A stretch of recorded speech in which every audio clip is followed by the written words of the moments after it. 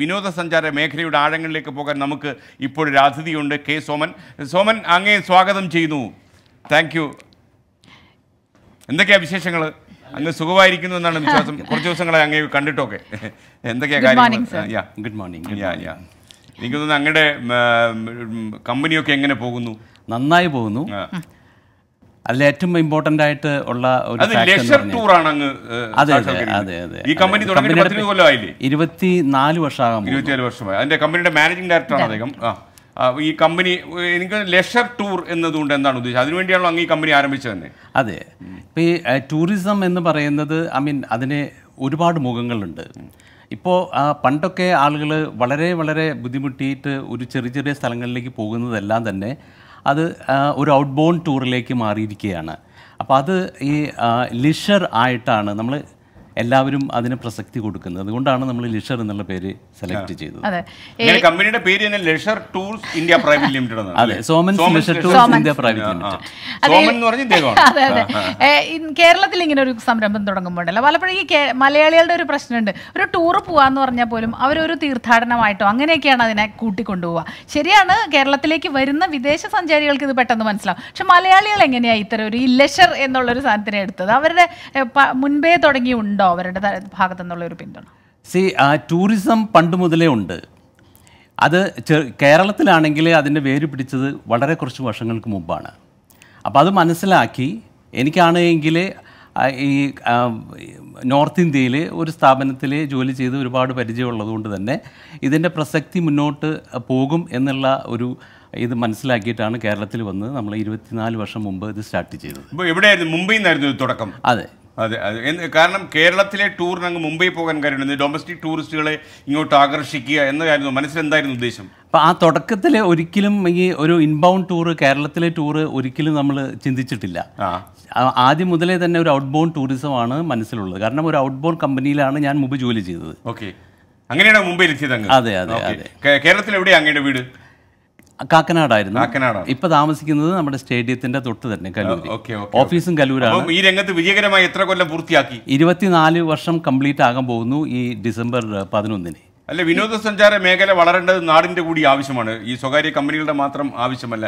എങ്ങനെയാണ് കേരളത്തിലെ ടൂറിസത്തിന്റെ പോക്ക് അങ്ങയുടെ ശ്രദ്ധയിൽ? കേരളത്തിന്റെ ടൂറിസം സാർ ഉദ്ദേശിക്കുന്നത് ഇൻബൗണ്ട് ആണോ അതോ കേരളത്തിൽ നിന്ന് പുറത്തു പോകുന്നവരുടെ എണ്ണം? ഞാൻ കേരളത്തിലേക്ക് വരുന്നവരുടെ കാര്യം. കേരളത്തിലേക്ക് വരുന്നവരുടെ എണ്ണം, ടൂറിസം എല്ലാവർക്കും വേണം. ബിക്കോസ് അത് മാനസികമായ ഒരു ഉല്ലാസം കൂടിയിട്ടാണ്, പിന്നെ ഒരു പഠിക്കലും കാര്യങ്ങളൊക്കെ. അപ്പോൾ ഇവിടേക്ക് വരുന്നവർക്ക് നമുക്ക് ഇനിയും ഒരുപാട് കാര്യങ്ങൾ ചെയ്തു കൊടുക്കാനുണ്ട്. ആ ടൂറിസം ഡിപ്പാർട്ട്മെൻറ്റ് ഇനിയും ഒരുപാട് കാര്യങ്ങൾ ചെയ്തു കൊടുക്കാനുണ്ട്. അത് നമുക്ക് മനസ്സിലാക്കണമെങ്കിൽ നമ്മൾ ഇന്ത്യക്ക് പുറത്ത് പോകണം. ഇന്ത്യക്ക് പുറത്ത് പോയാൽ നമ്മൾ കാണുന്ന ആ റോഡ്, ആ ഫെസിലിറ്റീസ് കാര്യങ്ങളെല്ലാം തന്നെ നമ്മൾ വളരെ പിന്നിലാണ്. നമുക്ക് ഇനി ഒരുപാട് മുന്നോട്ട് പോകാനുണ്ട്. ഈ ഒരു വർഷം ഏകദേശം എത്ര കസ്റ്റമേഴ്സിന് അങ്ങയുടെ കമ്പനി ഇപ്പോൾ ഡീൽ ചെയ്യുന്നുണ്ട്? ഏകദേശം അറൌണ്ട് 6000+ കസ്റ്റമേഴ്സാണ് ഒരു വർഷം നമ്മൾ ഡീൽ ചെയ്യുന്നത്. അല്ല, അതൊക്കെ ഏത് നാട്ടുകാരാണ്? ഇന്ത്യയിൽ തന്നെ ഉള്ളവരാണോ, ഇന്ത്യക്ക് പുറത്തുള്ളവരാണോ? ഞങ്ങൾ ഫോക്കസ് ചെയ്യുന്നത് കേരളത്തിൽ മാത്രമാണ്. അപ്പോൾ കേരളത്തിലുള്ള മലയാളികളെ അത് എവിടെയാണെങ്കിലും ശരി, ലോകത്തിൻ്റെ ഏതൊരു മൂലയിലാണെങ്കിലും നമുക്ക് അവരെ കൊണ്ടുപോകാം. അപ്പം മലയാളികളെയാണ് ഞങ്ങൾ ഫോക്കസ് ചെയ്യുന്നത്. അപ്പോൾ നമ്മൾ പലപ്പോഴും ഇങ്ങനെ പാക്കേജുകളെ കുറിച്ചൊക്കെ കാണാറുണ്ട്. ഇപ്പോൾ സിംഗപ്പൂരിൽ പോകാൻ പലപ്പോഴും നമുക്ക് തോന്നുന്ന ഒരു കാര്യം, ഇത്ര രൂപയ്ക്ക് പോയിട്ട് വരാൻ പറ്റുമോ? മലയാളി എപ്പോഴും ആ ഒരു സിനിക് ഇതോടുകൂടിയാണല്ലോ കാര്യങ്ങളെ കാണുക. മാലിയിൽ പോവുക, അല്ലെങ്കിൽ പലതരത്തിൽ നമുക്ക് ഇഷ്ടമുള്ള സ്ഥലങ്ങളിലേക്ക് പോകാനായിട്ട് ഇത്രയും പൈസ കുറഞ്ഞ് എങ്ങനെയാണ് കൊണ്ടുപോകുക എന്നുള്ളൊരു സംശയം വരാറുണ്ട്. എന്നാൽ പോവുകയും ചെയ്യും, കൃത്യമായിട്ട് സൗകര്യങ്ങൾ ആസ്വദിച്ച് വന്നു കഴിയുമ്പോൾ ഈ സംശയം മാറി. പക്ഷേ മറ്റുള്ളവർക്ക്, പുറത്തു നിന്ന് നോക്കുന്നവർക്ക് ഇത്തരം സംശയങ്ങൾ എങ്ങനെയാണ് നമ്മൾ ഈ പാക്കേജുകളൊക്കെ രൂപീകരിക്കുന്നത്? ഓരോ പാക്കേജും നമ്മൾ ഡിസൈൻ ചെയ്യുന്നത് അതിനകത്ത് ഒരുപാട് ഫാക്ടേഴ്സ് ഉണ്ട്. അതിലേറ്റവും ഇമ്പോർട്ടൻ്റ് ആയിട്ടുള്ളതെന്ന് പറഞ്ഞാൽ എയർലൈനാണ്. അപ്പോൾ ആ എയർലൈൻ കഴിഞ്ഞതിന് ശേഷം പിന്നീട് ഹോട്ടൽ, അങ്ങനെയുള്ള കാര്യങ്ങളാണ് നമ്മളത് ഡിസൈൻ ചെയ്യുന്നത്. ഇപ്പോൾ ഞങ്ങൾ 7 കോണ്ടിനെൻറ്റ്സിലേക്കും ടൂർ ചെയ്യുന്നവരാണ്. പിന്നെ ഈ ചെറിയ പാക്കേജ്, ചെറിയ കോസ്റ്റ് എന്നൊക്കെ പറയുന്നത് അതെല്ലാം 1, 2, 3 ഒരു ഫാമിലിക്ക് മാത്രം പറ്റുന്നൊരു കാര്യമാണ്. ഫോർ എ ഗ്രൂപ്പ് എന്ന് പറയുന്നത് നമ്മൾ അതിൻ്റെ എല്ലാ കാര്യങ്ങളും മുൻകൂട്ടി ചെയ്താൽ മാത്രമേ അത് ഡിസൈൻ ചെയ്യാൻ പറ്റുള്ളൂ. അല്ല, അങ്ങയുടെ ഇപ്പോൾ ഈ വിദേശ നാടുകളിലൊക്കെ ഇപ്പോൾ നമ്മൾ അങ്ങ് ഇത്രയും കോണ്ടിനെൻറ്റുകൾ കവർ ചെയ്യുന്ന ഒരു ടൂർ ഓപ്പറേറ്റർ കൂടിയാണല്ലോ. അപ്പോൾ അങ്ങ് മറ്റുള്ള രാജ്യങ്ങളിലൊക്കെ നിങ്ങളുടെ നെറ്റ്വർക്ക് എങ്ങനെയാണ്? കാരണം അവിടെയൊക്കെ നമുക്ക് സ്വന്തമായിട്ട് സ്ഥാപനം പറ്റത്തില്ല. പക്ഷേ ഒരു ഇന്റർനാഷണൽ ടൂറിസ്റ്റ് ഓപ്പറേറ്റേഴ്സ് നെറ്റ്വർക്ക് നിലവിലുണ്ടോ? എങ്ങനെയാണ് അത് ഓപ്പറേറ്റ്? ഞങ്ങൾ എവിടെയെല്ലാം ചെയ്യുന്നു അവിടെയൊക്കെ ഞങ്ങൾക്ക് DMCs ഉണ്ട്. അപ്പം ഞങ്ങളുടെ എല്ലാ ഇൻട്രസ്റ്റും അവർ ടേക്ക് കെയർ ചെയ്യും. എന്താ ഉദ്ദേശിക്കുന്നത് അത് ഇപ്പം നമ്മളിപ്പോൾ ഇന്ത്യയിലേക്ക് വരികയാണ്. അപ്പോൾ ഇന്ത്യയിലേക്ക് വരുന്ന ഒരാൾക്ക് ഇവിടുത്തെ കാര്യങ്ങൾ ചെയ്യാൻ വേണ്ടിയിട്ടുള്ള ഒരു ഏജൻസി ഉണ്ട്. അതുപോലെ തന്നെയാണ് നമ്മൾ ഏതെല്ലാം രാജ്യങ്ങളിലേക്ക് പോകുന്നു അവിടെ നമുക്ക് ഒരു ഓഫീസ് നമുക്ക് എന്തായാലും തുടങ്ങാൻ പറ്റില്ല. So our interest will take care bye someone will make the payment and everything. സ്വന്തമായിട്ടൊരു ഒരു സഞ്ചാരിയാണോ അങ്ങ്? തീർച്ചയായിട്ടും. ആദ്യകാലങ്ങളിൽ ഈ ടൂറിന്റെ കൂടെ ഈ ടൂർ മാനേജറായിട്ട് ഞാൻ തന്നെയാണ് തുടങ്ങിയത്. പിന്നെ എൻ്റെ വൈഫ് തുടങ്ങി. ഇപ്പം നമുക്കൊരു 30ഓളം ടൂർ ഡയറക്ടേഴ്സ് ഉണ്ട്. അത് വളരെ വെൽ എക്സ്പീരിയൻസ്ഡ് ആയിട്ടുള്ള ഡയറക്ടേഴ്സ്. അപ്പോൾ ആ ടൂറിൽ എന്തെല്ലാം ഇഷ്യൂസ് വരും അതെല്ലാം ഫേസ് ചെയ്യാനുള്ള കഴിവുള്ളവരാണ്. കേരളത്തിൽ ഇങ്ങനെ ഒരുപാട് സ്ഥാപനങ്ങളുണ്ടോ? മറ്റുള്ള സ്ഥാപനങ്ങൾ ഒരുപാട് സ്ഥാപനങ്ങളുണ്ട്. അതെല്ലാം നന്നായിട്ട് പോകുന്നുണ്ടോ? എങ്ങനെയാണ്? നമ്മൾ നമ്മുടെ കാര്യം മാത്രം അന്വേഷിച്ചാൽ പോലെ അല്ല, എന്നാലും മറ്റുള്ളവരും മത്സരത്തിൽ നിൽക്കുന്ന ആൾക്കാർ കൂടി എങ്ങനെയാണെന്ന് അറിയണ്ടേ? നമ്മൾ സാധാരണ ഇപ്പൊ 2019 കാര്യം പറയുകയാണെന്ന് വെച്ചെങ്കിൽ we had more than 250 group ഡിപ്പാച്ചേഴ്സ് ഉണ്ട്. അപ്പോൾ അതെല്ലാം തന്നെ ഫില്ലായിട്ടാണ് പോയത്. ഓരോ ഗ്രൂപ്പിലും ഒരു 40-45 പേരാണ്. അപ്പം നമ്മൾ ഫേസ് ചെയ്തിട്ടുള്ള ഒരേ ഇഷ്യൂ എന്ന് പറയുന്നത് നമ്മൾക്ക് അറിയുന്ന ചില ആളുകളെ നമ്മൾ എടുക്കാൻ പറ്റില്ല, കാരണം ആ ഗ്രൂപ്പ് ഫില്ലായി. അപ്പോൾ അതുകൊണ്ട് തന്നെ നമ്മൾ ഒരു ഗ്രൂപ്പ് കഴിഞ്ഞ് അടുത്ത ഗ്രൂപ്പ് അങ്ങനെ നമ്മൾ അതിൻ്റെ കോൺസെൻട്രേഷൻ അതിലേക്ക് പോവുകയാണ്. So what is happening around, ആരൊക്കെ അവിടെയുണ്ട് ഇവിടെയുണ്ട് എന്നുള്ളത് നമ്മൾ അന്വേഷിക്കാറില്ല, കാരണം നമുക്ക് അത്രമാത്രം വർക്കും കാര്യങ്ങളും ഉണ്ട്. ഒരു ടൂറിസ്റ്റ് ഓപ്പറേഷൻ ആണ് നമ്മുടെ അന്നത്തിൻ്റെ വഴി എന്ന് മനസ്സിലാക്കിയത് ഏത് പ്രായത്തിലാണ്? അത് ആക്ച്വലി ഞാൻ ബോംബെയിലായിരുന്നു. ബോംബെക്ക് പോയത് തീർച്ചയായിട്ടും ഇങ്ങനൊരു സ്ഥാപനത്തിൽ ജോലി ചെയ്യാനല്ല, അത് നമ്മുടെ വീട്ടിലെ സാഹചര്യവും ഒക്കെ ആയതുകൊണ്ട് ബോംബെക്ക് പോകേണ്ടി വന്നു ഒരു ജോലി അന്വേഷിച്ച്. അങ്ങനെ ജോലി ചെയ്ത് കുറേ 2-3-4 സ്ഥലങ്ങളെല്ലാം കഴിഞ്ഞതിന് ശേഷമാണ് ഒരു ടൂർ ഓപ്പറേറ്റർ കമ്പനി ആയിട്ടുള്ള SOTCയിൽ പോയതും അവിടെ നിന്ന് ഇത് പഠിച്ചതും പിന്നെ എന്തുകൊണ്ട് നമുക്ക് ഇത് കേരളത്തിൽ നമ്മുടെ സ്വന്തം നാട്ടിൽ എന്തുകൊണ്ടും ചെയ്തുകൂടാ എന്നുള്ള ഒരു തീരുമാനത്തിലേക്ക് വരികയാണ് ചെയ്യുന്നത്. അല്ല, അങ്ങയുടെ ഒരു തീരുമാനം എന്തായാലും നന്നായി. പല ഈ ഓൺടർപ്രണേഴ്സിനോടൊക്കെ സംസാരിക്കുമ്പോൾ അവർ പറയുന്നത് കേരളത്തിൽ സ്ഥാപനങ്ങൾ നടക്കാൻ കൊള്ളില്ല, അവിടെ അടിച്ചു മുടക്കും, സമരം, ബന്ദ്, ഹർത്താൽ, പല കാര്യങ്ങൾ ആൾക്കാർ പറയും കേരളത്തിൽ സ്ഥാപനങ്ങൾ തുടങ്ങാതിരിക്കാൻ വേണ്ടി.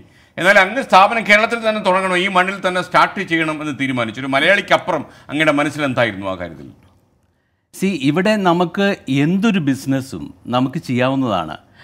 അതിന് നമുക്കൊരു നല്ലൊരു കോൺസെപ്റ്റ്, നല്ലൊരു മൈൻഡ്, നല്ലൊരു സർവീസ്. ഇപ്പം ഞങ്ങളുടെ ഈ ബിസിനസ് എന്ന് പറയുന്നത് ഒരു സർവീസാണ്, ടോട്ടലി 100% സർവീസാണ്.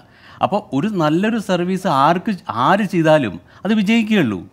കാരണം വെച്ചാൽ അതിനകത്ത് വേറെ ഒരു എന്താ പറയുക, ഒരു ലാഭം അല്ലാച്ചെങ്കിൽ അങ്ങനെയുള്ള ഒരു ഉദ്ദേശം കൊണ്ടുവരാതെ നമ്മൾ ചെയ്യുന്നത് വളരെ നേരെ ആയിട്ടാണ് എങ്കിൽ ആർക്കും വേണമെങ്കിലും വിജയിക്കാം.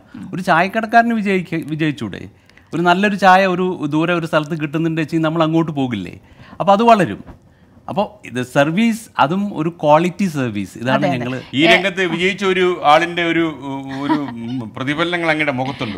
ഒരു കാര്യം ഞാൻ ചോദിച്ചോട്ടെ, 24 വർഷമായിട്ട് ഇപ്പോൾ ഈ രംഗത്തുണ്ടല്ലോ. അപ്പോൾ ഈ പല കാലങ്ങളിലെ നമ്മുടെ താല്പര്യങ്ങളൊക്കെ മാറി വരിക, ലൈഫ് സ്റ്റൈൽ മാറുന്നു. പുതിയ കുട്ടികൾ ട്രാവൽ ചെയ്യാനൊക്കെ ഒരുപാട് ഇഷ്ടപ്പെടുന്നവരാണെന്ന് തോന്നിയിട്ടുണ്ട്. അവർ പൈസ ഇങ്ങനെ കൂട്ടി വെക്കുക, അതിനെക്കുറിച്ചൊന്നുമില്ല, ഇന്ന് ജീവിക്കുക, പ്രസന്റിൽ ജീവിക്കുക. അപ്പോൾ 24 വർഷങ്ങളിലുള്ള മാറ്റം മലയാളികൾ യാത്രകളെ എങ്ങനെയാണ് സ്വീകരിക്കുന്നത്? നമ്മുടെ ഒരു ബിസിനസ് എങ്ങനെയാണത്? വളരെ നല്ല ക്വസ്റ്റ്യൻ ആണത്, വളരെ ഇമ്പോർട്ടൻ്റ് ആയിട്ടുള്ള ക്വസ്റ്റ്യൻ ആണത്. I am very happy to answer this. Initially 24 വർഷത്തിൻ്റെ പിന്നിലേക്ക് പോകുമ്പോൾ ആളുകളുടെ മനസ്സിൽ ഒരു സിംഗപ്പൂരോ മലേഷ്യയോ മാത്രമായിരുന്നു. അത് ഇപ്പോൾ ഈവൻ വീട്ടിലെ കുട്ടികൾ, ഈവൻ പഠിക്കുന്ന കുട്ടികൾ പോലും വീട്ടിൽ വന്ന് പേരൻസായിട്ട് ഡിസ്കസ് ചെയ്യുന്നത് ഞങ്ങൾക്ക് യൂറോപ്പ് കാണണമെന്നാണ്. കാരണം അവർ സിംഗപ്പൂരും മലേഷ്യയും അല്ല, ഇപ്പം ഞങ്ങൾ ഏറ്റവും കൂടുതൽ ചെയ്യുന്നതും യൂറോപ്പാണ്. അപ്പോൾ ആ മനസ്സ്, മലയാളിയുടെ മനസ്സ് അങ്ങനെ പറന്ന് 7 ഭൂഖണ്ഡത്തിലേക്കും പോവുകയാണ്. അപ്പോൾ ഞങ്ങളെ സംബന്ധിച്ചോളം ഓരോരോ വർഷവും പുതിയ ഡെസ്റ്റിനേഷൻ കാര്യങ്ങളൊക്കെ ഞങ്ങളുടെ എക്സിസ്റ്റിംഗ് കസ്റ്റമേഴ്സ് ആയിട്ടുള്ള മോർ ദാൻ 40-45,000 കസ്റ്റമേഴ്സിന് തന്നെ അവർക്ക് പുതിയ ഡെസ്റ്റിനേഷൻ കൊടുക്കേണ്ട ഒരു ബാധ്യതയാണ് ഞങ്ങൾ ഏറ്റെടുത്തിരിക്കുന്നത്. എന്തായാലും ഈ തത്സമയ പരിപാടിയിൽ വാർത്തക്കിടയിൽ ഞങ്ങളോടൊപ്പം ചേർന്നതിന് വളരെ സന്തോഷം. ഈ അഭിമുഖം നമ്മൾ അവസാനിപ്പിക്കുമ്പോൾ ഒരുപക്ഷെ ഈ ടൂർ ഓപ്പറേഷനിലേക്ക് രംഗത്ത് വരാൻ താല്പര്യമുള്ള പുതിയ ആൾക്കാർ വരുന്നുണ്ടല്ലോ. ഒരു ഇരുത്തം വന്ന ഒരു സ്ഥാപകൻ, വ്യവസായ സ്ഥാപകൻ എന്ന നിലയിൽ അവരോട് അങ്ങ് എന്താ പറയുക? പ്രത്യേകിച്ച് ഈ രംഗത്ത് വിജയിച്ച ഒരാളാണ് അങ്ങ്. അവരോട് എനിക്ക് പറയാനുള്ളത്, എന്ത് വർക്ക് ചെയ്യുന്നു, ഒരു മലയാളിക്കാണ് നമ്മൾ നമ്മുടെ ഈ ബിസിനസ് കൊടുക്കുന്നത്. അവർക്ക് ഒരു മനസ്സിലൊരു നല്ല ഒരു എന്താ പറയുക, നല്ലൊരു സർവീസ് കിട്ടുമെന്ന് കരുതിയിട്ട് വരുമ്പോൾ അതിൻ്റെ ഒരു 100% കമ്മിറ്റ്മെൻറ്റ് അവരെ തൃപ്തിപ്പെടുത്തുന്ന വിധത്തിൽ നമ്മൾ ചെയ്യുകയാണ് എങ്കിൽ അതായിരിക്കണം ആ ചിന്ത. പുതുതായിട്ട് വരുന്ന ആർക്കും ആയാലും അതാണ് വേണ്ടത്. അവർ വിജയിക്കും 100%. മാത്രമല്ല അങ്ങയുടെ സ്ഥാപനത്തിട്ട പേരും എനിക്ക് ഇഷ്ടപ്പെട്ടു, സോമൻസ് ലെഷർ ഇന്ത്യ ടൂർസ് എന്നുള്ളത്. കാരണം സാധാരണ ജോൺസൺ ആൻഡ് ജോൺസൺ വെസ്റ്റേൺ സ്റ്റൈലിലല്ലേ, സാധാരണ ആൾക്കാർ വേറൊരു പേരൊക്കെ അല്ലേ ഇടുന്നത്. അപ്പം ഇവിടെ വന്ന് മിക്കവാറും ടൂറിസ്റ്റുകൾ അന്വേഷിക്കുന്നത് സോമന്റെ സ്ഥാപനം എവിടെ എന്നായിരിക്കുമല്ലോ, സോമൻ എവിടെയെന്നല്ലേ ചോദിക്കുന്നത്. അല്ല, അതിനൊരു കാര്യമുണ്ട്. നമ്മൾ അത് ആ കമ്പനി രജിസ്റ്റർ ചെയ്യുന്ന സമയത്ത് actually leisure tours and travels മാത്രമായിരുന്നു.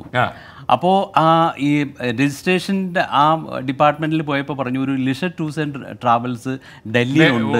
അപ്പോൾ ഒന്നുകിൽ അതിന്റെ മുന്നിലോ പിന്നിലോ എന്തെങ്കിലും ചേർത്താലേ അത് ശരിയാവുള്ളൂ. അപ്പോൾ എല്ലാവരും കൂടി പറഞ്ഞു സോമൻസ് അങ്ങ് ചേർത്താൽ. വളരെ സന്തോഷം.